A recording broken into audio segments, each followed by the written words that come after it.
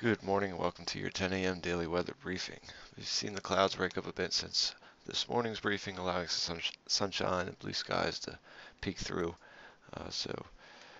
Fairly nice out there with some slightly breezy winds, about 10 to 15 knots, gusting up to about, 10 to 15 miles per hour, gusting up to about 20 or 22 miles per hour. Temperature is about 57 degrees, 58 degrees at the moment, and so fairly nice day ahead of us. Take a look at the current surface map. This shows that boundary from this morning has since pushed off the coast, and we do have some showers in the area to our north. Expecting for the most part those to stay clear of us as we move throughout the day. We could see a very slight chance of a sprinkle move through, but for the most part keeping things dry in the area. Looking at the upper level winds from this morning's balloon sounding, we do have the wind at 1,000 feet out of the northwest becoming more westerly to west southwesterly as we go up through the column.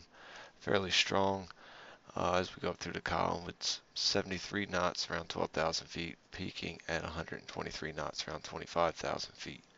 And the freeze 11 level is at 8,800 feet. Quick look at the radar. We do see those showers have moved off to the north-northwest, north-northeast. We do have a slight chance of seeing a few sprinkles in the area as the upper level trough moves through, but still, again, expecting things to stay pretty dry. If we look at the current satellite, we do see those clouds starting to break up over our area. We might see a gap in that cloud cover before we see some additional clouds move in, but overall we should be on a clearing trend as we move into the evening, and we'll see things clear out quite a bit overnight and set up for a fairly nice day for our Saturday. If we look at the short-term high resolution model, we will see on here that those clouds do clear out. We do have those few showers to sprinkles kind of in the area, not expecting them to quite make it this far south, but again, can't rule it out at the time.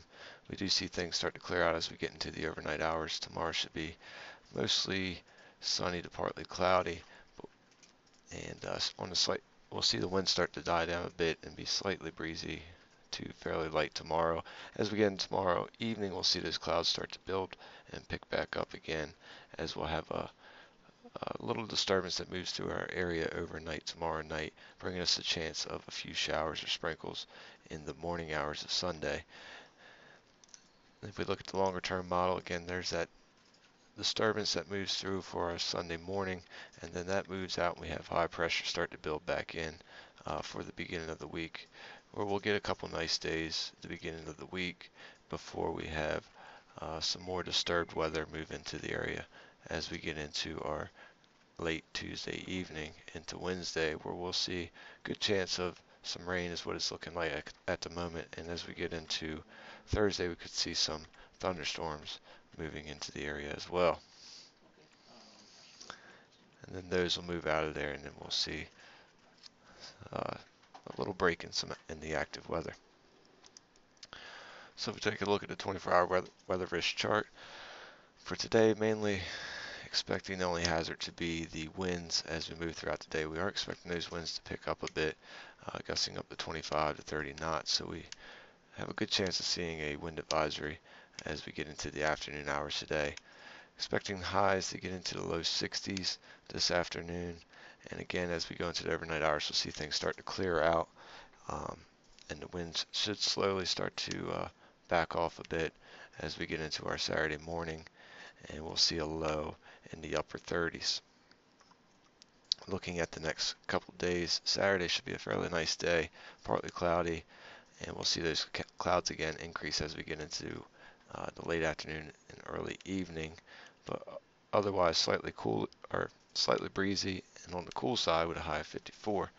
As we move into Saturday night, again we'll have that disturbance moving through, increasing the cloud cover and bringing us a chance of some light rain showers or sprinkles overnight on the breezy side and fairly mild with that cloud cover in the area.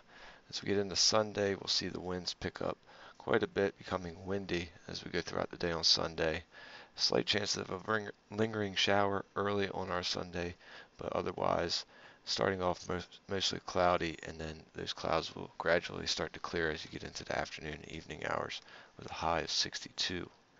Looking at the extended forecast, Monday is looking to be a very seasonable day on partly cloudy, high around 57, and then we start to move into progress a little more disturbed weather as we get into the middle and end of the week.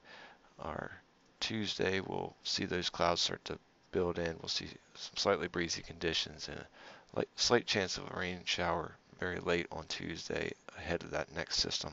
Highs in the 60s. As we get into Wednesday, again, we'll see that disturbance start to move into our area. We'll see some fairly warm temps.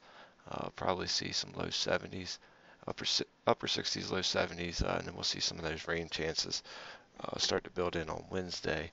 Right now looking about 50% chance, and then we could see another shot of showers and thunderstorms even on Thursday, holding it at about a 30% chance at the moment. Otherwise, lows in the 50s for both of those mornings, so well above average for this time of year. Well, that will wrap up our 10 a.m. daily weather briefing. We'll be back again Monday at 8:15 and 10 a.m. Otherwise, enjoy the rest of your day.